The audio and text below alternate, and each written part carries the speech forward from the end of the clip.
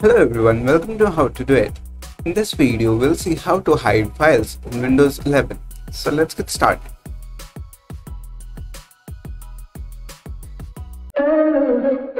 So here I have this folder. Inside this folder, I have few files that I want to hide. So what I can do is, I'll just select these files. Now we'll right click on this and go to properties. Now we'll just have to check this box that says hidden. Now after checking this, just click on apply and then click on OK. Now here you can see all the files have gone. That means they are hidden.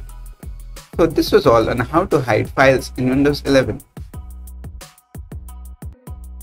But wait a minute, we need to get the files back also, right? So for that, what you can do is just go to view, then click on hidden items, and here you can see all the hidden items are back. Now if you want to hide this again, just go to view and click on hidden items.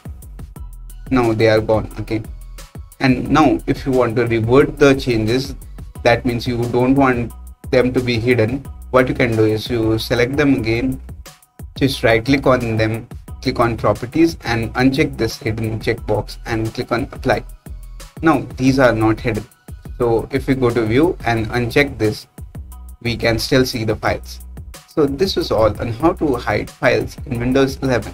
Hope you liked the video. Please do like and subscribe. Thank you for watching.